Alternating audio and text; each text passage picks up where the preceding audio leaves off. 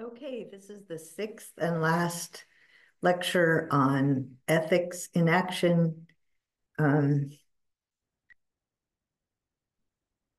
the meeting at the Pontifical Academy to bring together people from different religious traditions and humanist traditions to agree on a unifying foundation for the United Nations Sustainable Development Goals. And this is also the 18th lecture in the series on creating a universal and international sustainable civilization. All right. So the conclusion, at the conclusion of the conference, this was the context. It was 2015. All right, the conclusion. A virtue ethics for the 21st century would have much in common with previous secular and religious virtue ethics traditions, including a focus on moral habits, rationality, and the telos of human beings, which is the final cause. So the notion of final causes was theoretically obliterated in the modern Western tradition during the Enlightenment, but it's been brought back.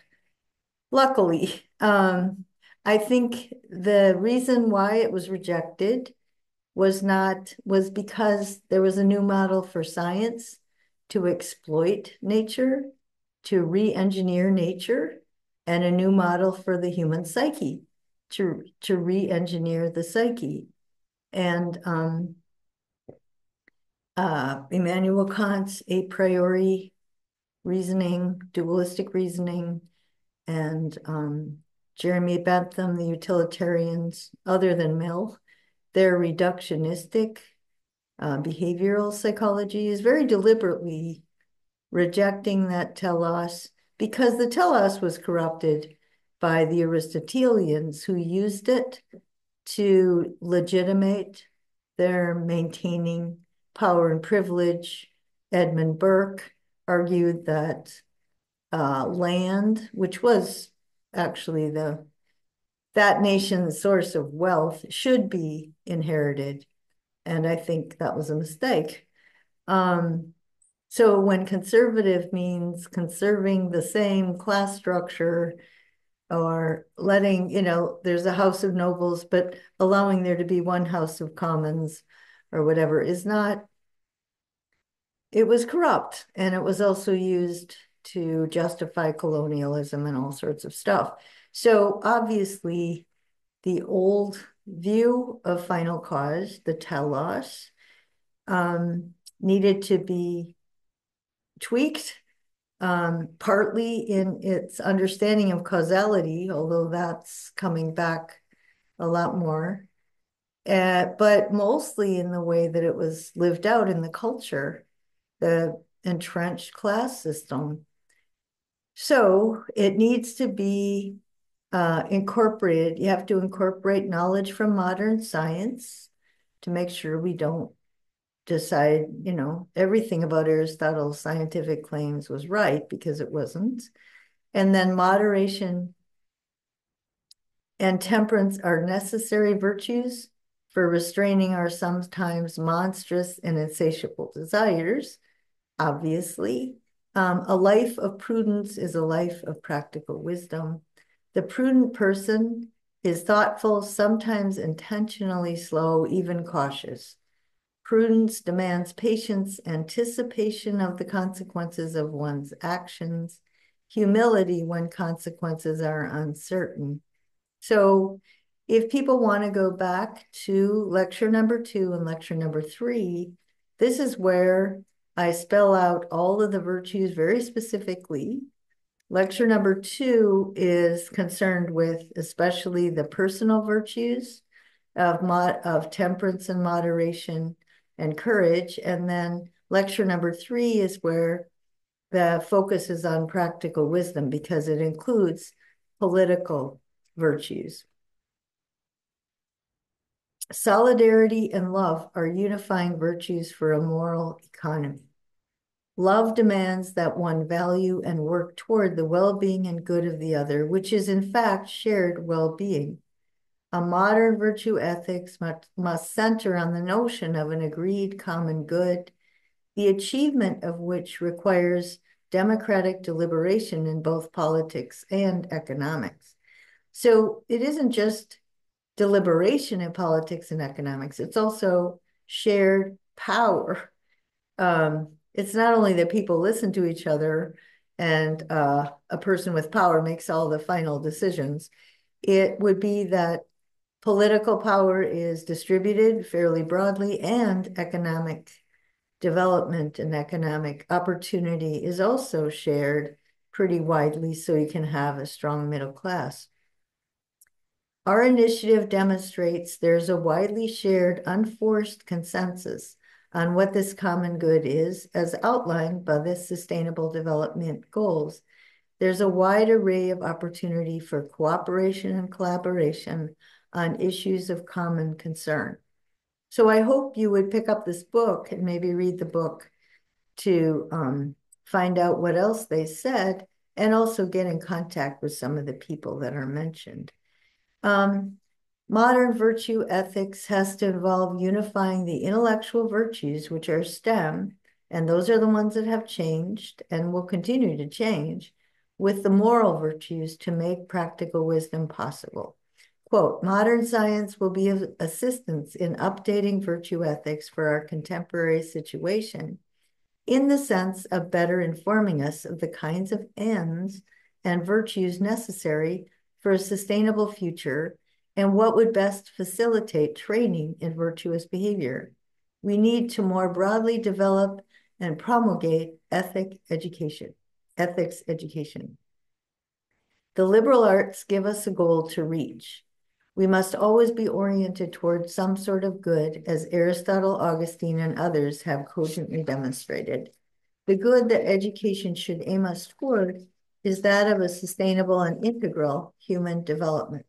So when I've taught philosophy, I've always encouraged my students not to either double major or to major in something else where they can get a job, and then to minor in religion and philosophy. So my program is a religion and philosophy program. So I've had to my teaching has had to be very integrated with many, many disciplines, interdisciplinary, integrate religion and philosophy. I also taught philosophy of art, ethics, business ethics, environmental ethics. So I have, taught a number of classes that are perfectly compatible with this holistic point of view. I also taught how Athens lost their great democracy, what they had, and how they lost it. And so many of those same types of corruptions are very much alive and well today. I've obviously taught Aristotle's virtues and how they relate in many, many ways, but I've taught the Greek view of education includes tragedy, and people going to extremes, and the gods representing patterns in human behavior, overreacting. So I do think including tragedy in a system of education is important.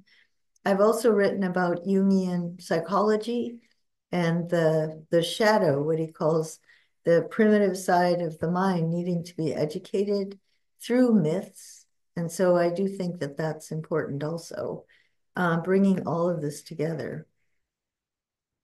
Indonesia could take a more prominent place in the world stage because of its political ideology and culture. However, it could also revert to religious extremism or to anti-Chinese disruption.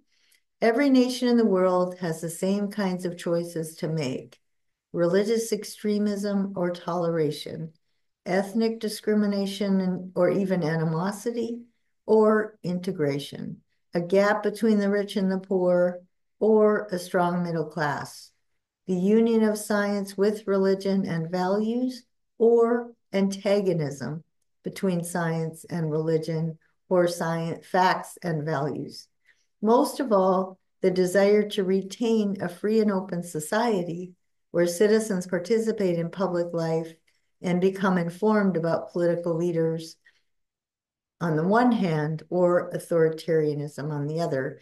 And I do think that academics, especially, should know that they ought to lead the way in trying to integrate science with values, trying to integrate spirituality with secular humanism, trying to integrate these various theories, these various philosophies, and to have a way of life that really promotes dialogue and a free and open society. So Socrates was not a professor. He didn't profess things. He asked people what they think. And so when I teach on the first day of class, I tell the students, I don't know what you think about the meaning of life, about God, about justice, about beauty, about virtue. But I'm going to give you a number of readings that our history has passed down to us. It's some of the best, most profound, wisest readings that I can assign.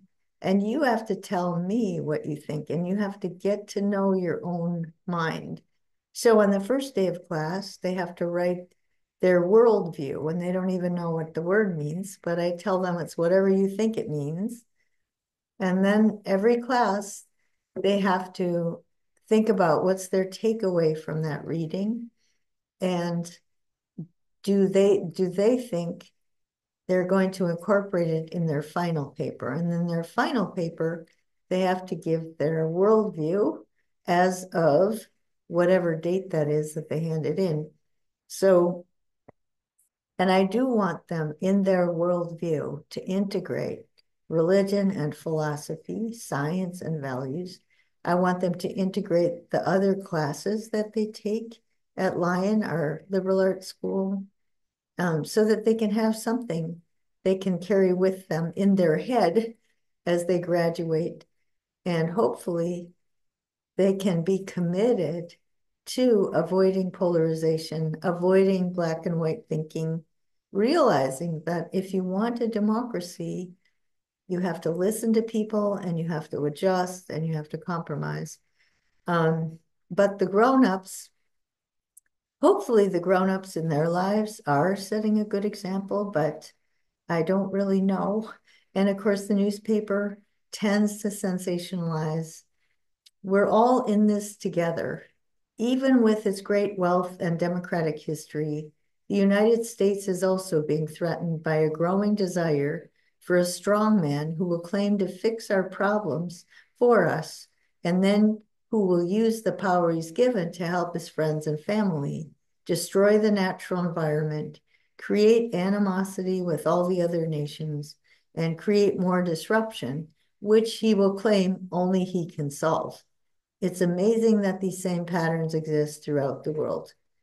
So America, I don't think it's the beacon of democracy anymore. I don't think anybody thinks that.